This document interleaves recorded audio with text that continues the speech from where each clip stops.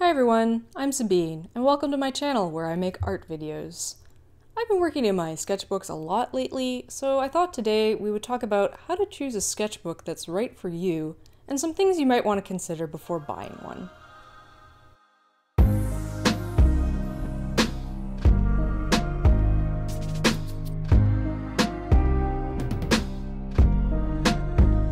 I've been focusing a lot on my sketchbooks lately due to my sketchbook challenge, and if you haven't watched those videos, I'll put a link in the cards for you. Anyway, it got me thinking that I should do a video about how to choose a sketchbook, something that works for you, and some things you might want to consider before getting one. That said, sketchbooks are a very personal thing. A sketchbook that one person loves, another person might hate. So when I talk about my own preferences, you might want to take it with a grain of salt, because everybody's different, and what works for you might not be my favorite thing in the world. This video is focusing a little bit more on the beginner side of things, but I'm still hoping that we can have a thoughtful conversation around what kind of sketchbooks people like to use and what your preferences are. There are a number of things to consider before buying a sketchbook. Size, style, the binding. Do you want to draw on both sides of the pages? And what kind of mediums do you want to use inside? Especially considering wet versus dry. And of course, there's also the price to consider. Let's start there. Sketchbooks range considerably in price. You can get some that are quite expensive, and you can also get some that are really cheap. If you're worried about quality, then just look to make sure that the paper is archival safe. Other than that, pretty much anything goes, and you can choose what you want. In fact, if you're new to sketchbooks, or you're one of those people who has trouble filling them, you might want to get a cheap one. I think a lot of people talk about how they don't want to mess up a nice, beautiful, pristine sketchbook, which is going to happen. You're going to have bad drawings, and you might even screw up some of the pages if you're experimenting with media you don't normally use. Buying a cheaper sketchbook should alleviate some of that anxiety because, well, you didn't pay that much money for it anyway, so if you mess it up, it doesn't really matter so much. I could see if you spent a lot of money on something and you screwed it up, it might be a little more upsetting. Plus, if you're new to sketchbooks, then you might not really know what you want. It's a lot better to buy smaller, cheaper sketchbooks and try out a bunch of different things before investing a ton of money into something that you might not even like. Honestly, I don't even have recommendations for expensive brands of sketchbooks because I don't really use them.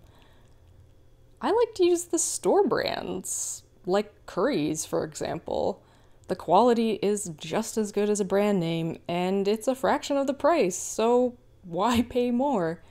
I like my cheap sketchbooks. As far as size and shape go, some people like larger sketchbooks because they really like to spread out their work. They like to have lots of space to draw in. And some people like smaller sketchbooks because they're portable. It's easy to throw them in a bag and take them with you. I like the smaller sketchbooks myself. It's easier to fill up a page and just keep moving forward. Consider how big you tend to draw, and if you tend to use most of the paper, or if your drawings are really tight.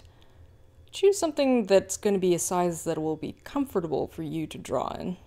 Paper quality is the next big thing we'll talk about. And with this one, the number one question is, do you want to use wet or dry media in your sketchbook?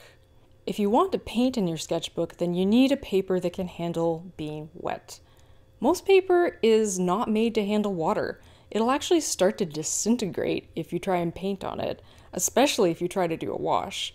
You don't want a sketchbook that's going to fall apart on you, so if you're going to be painting in it, consider getting a mixed media or a watercolor sketchbook. That paper is meant to hold water, so it won't give you any problems if you paint in it. If you're concerned about buckling in your sketchbook, which is when the paper kind of contorts from water use, then getting a heavier weight is going to be much better. In fact, I'd recommend getting the heaviest weight you can if you're going to be painting in your sketchbook, because I hate buckling. I'll show you an example. You can see how the pages are kind of warped.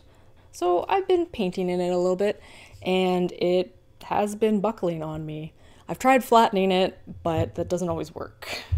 If buckling doesn't bother you, and in fact some people kind of like that buckled look, it kind of looks like you really used your sketchbook and put it through a lot, then it doesn't really matter. You can get the thinner paper as long as it's a kind of paper that can hold water. I'd love to get a nice quality watercolor sketchbook because I do painting a lot, especially watercolor, and I tend to use a lot of water when I paint. But, you know, the sketchbooks are kind of expensive, and as I've mentioned, I don't really like putting a lot of money into them. What I have considered is making my own watercolor sketchbook. If that's something you'd like to see me make, then let me know in the comments, and maybe we'll get a do-it-yourself watercolor sketchbook video. So we've been talking about paperweight, and I think heavier is better for wet media, but if you're using dry media, I think it's really kind of up to you.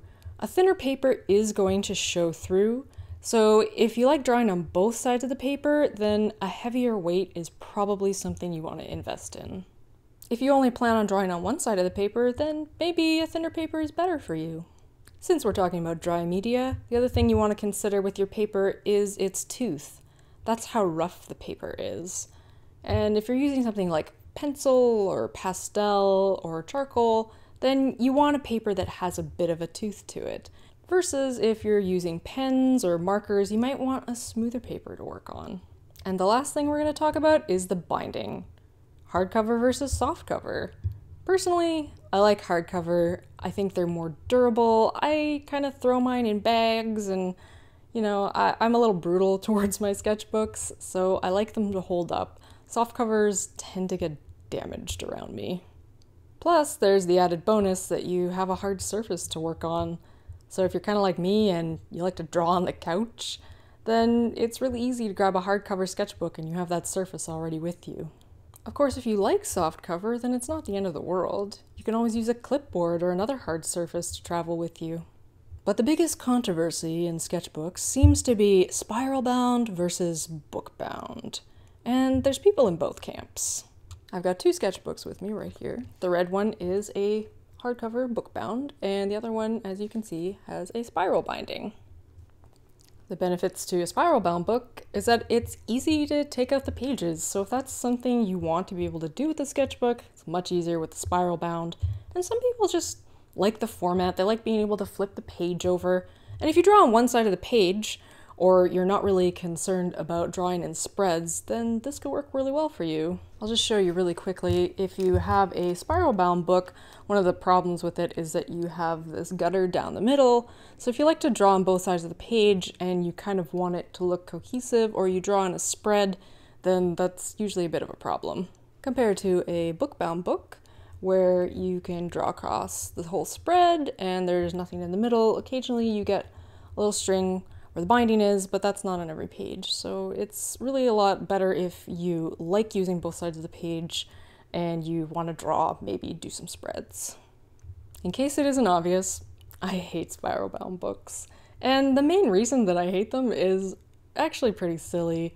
It's because when you try to store them, they just don't sit well next to each other. As you can see, the spiral binding kind of sticks out a little bit past the paper of the book, so when you have a whole bunch of them next to each other, they just don't sit well together and it drives me crazy. Whereas the perfect bound and hardcover books just all sit flat next to each other and they look great on the shelf. It's just so much easier to store them. Yes, I have a lot of sketchbooks, and that's one of my kind of pet peeves about spiral binding. One of the most common concerns, though, with a spiral bound sketchbook is transfer.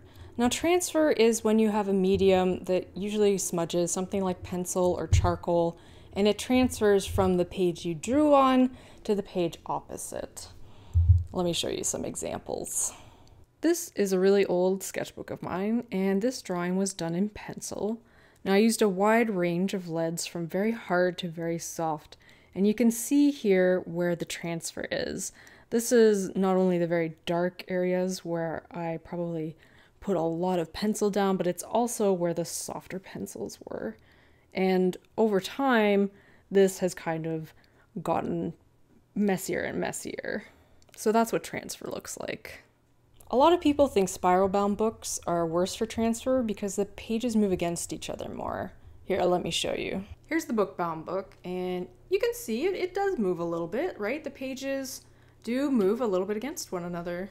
And here's the spiral bound book, and you can see the pages can move a lot more against one another. Transfer can happen in any kind of sketchbook, but especially if you like to use mediums that transfer a lot, or you're into spiral-bound books, or both, do future you a favor and get yourself a can of fixative.